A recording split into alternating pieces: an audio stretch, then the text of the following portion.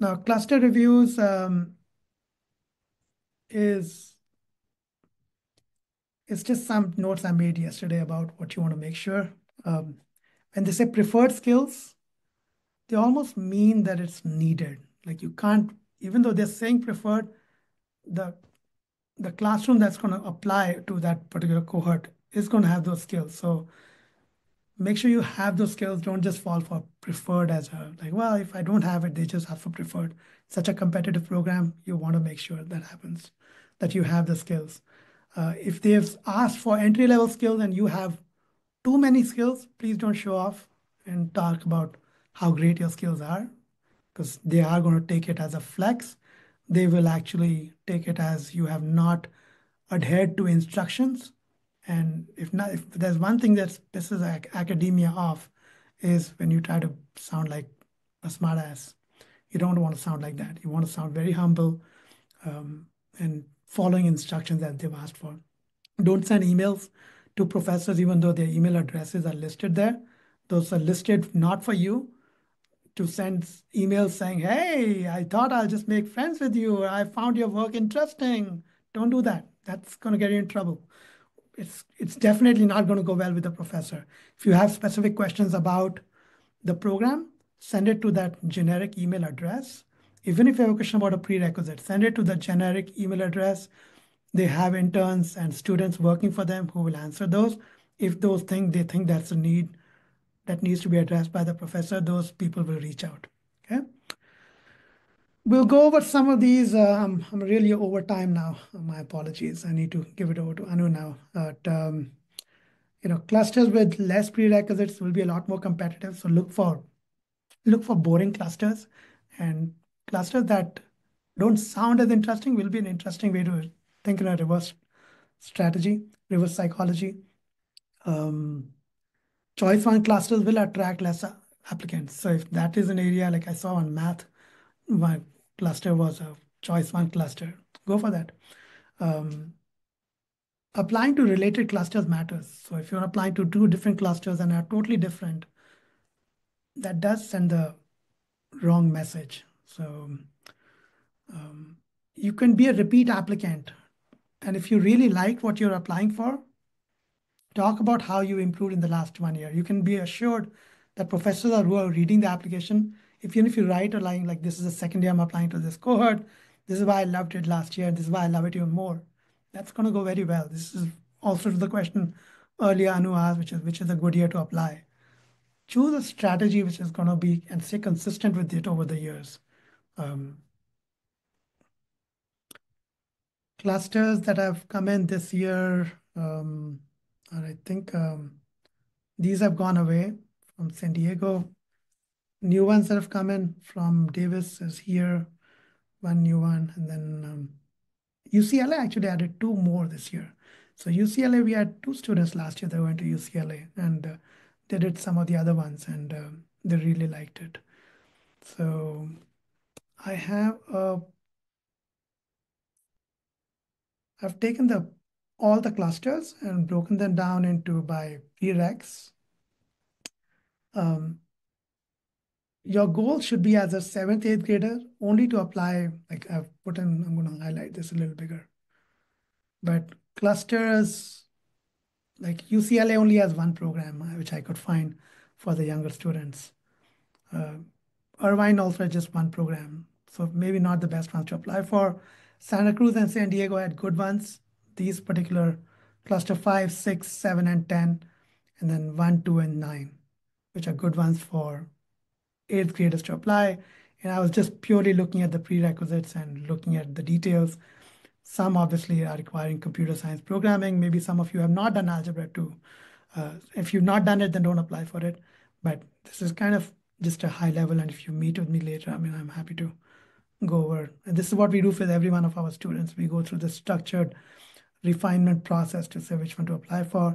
9th graders, as I was talking earlier, there's a lot of good programs, but they are expecting you to have done integrated math 2 or algebra 2. So most high achieving students who apply to Cosmos are at algebra 2 level in 9th grade.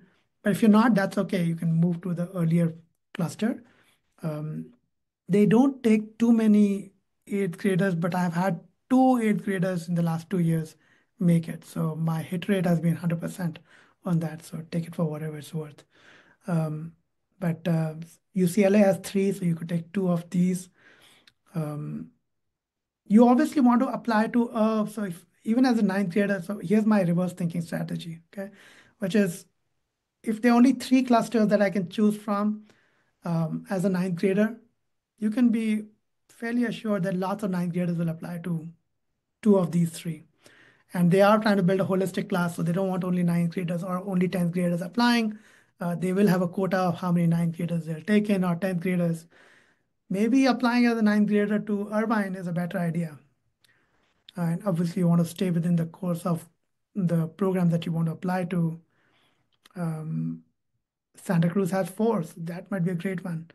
But clearly, Davis and Irvine will stand out for ninth graders, or yeah. So, and then 10th graders, you can see Davis and San Diego both, and even all of them actually. 10th graders, the world really opens up because we're like this kind of a program. This says none, no prerequisites. You try not to apply for these nuns. I mean, these are, unless you really can showcase prerequisites, a lot of people are going to apply to these.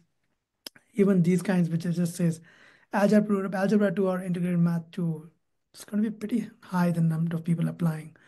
Same here, lots of people applying, but like high school chemistry, how many 10th graders have taken AP chemistry or chemistry honors? Quite a few.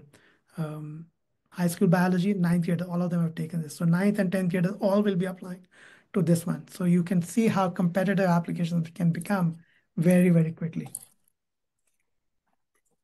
And 11th graders, I've actually reduced the list as well. I took away, so San Diego had three good ones.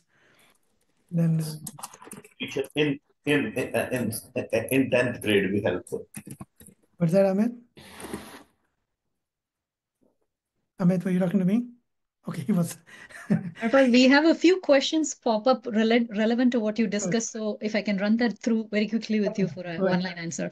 So of course, the common repeated question asked is the what is the easiest Cosmos cluster to get into? And I think you alluded towards it.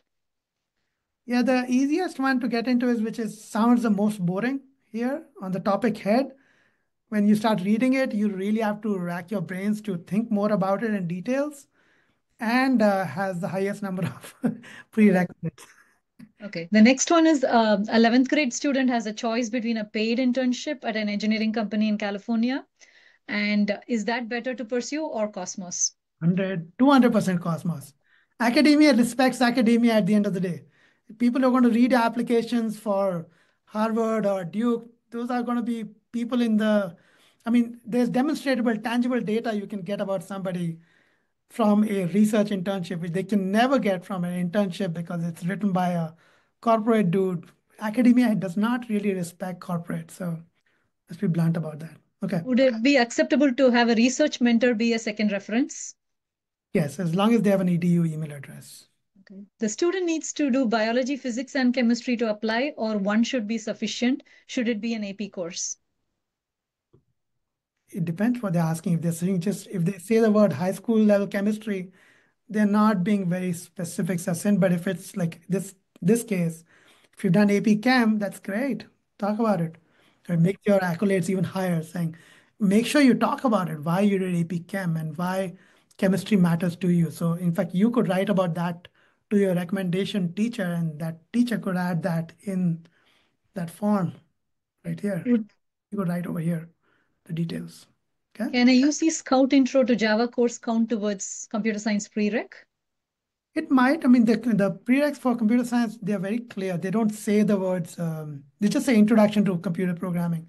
So if you've done intro courses, as long as not from Coursera or something, but if you've done it from an academic institution, which is like a community college or UC Scout, you say UC Scout, right? Yeah. Yeah, or BYU, that's perfect. So I think the next question is the recommendation letter from an engineering class teacher. Would it be helpful? I would say absolutely yes. And we've got a lot of stuff. So unless let's get to a essay part of things. I need to, your stuff is very critical. Anu So and Harpal, if you